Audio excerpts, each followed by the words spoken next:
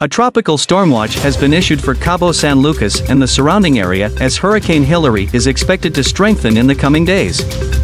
The watch means that tropical storm conditions are possible within the watch area within 48 hours. Hilary is currently a tropical storm with maximum sustained winds of 50 miles per hour. It is located about 330 miles south-southeast of Cabo San Lucas and is moving west-northwest at 12 miles per hour.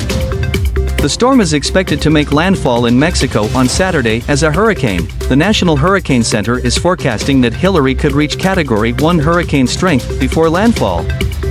This means that sustained winds could reach 74 miles per hour. Residents in the areas under the tropical storm watch should be prepared for the possibility of tropical storm conditions, including heavy rain, strong winds, and flooding.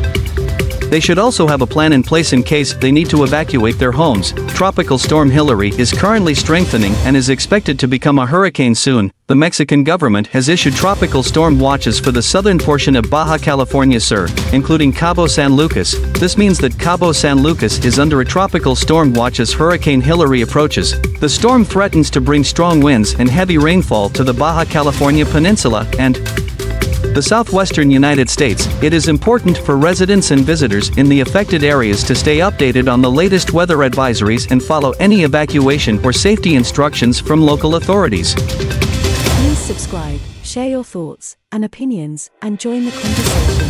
Thank you.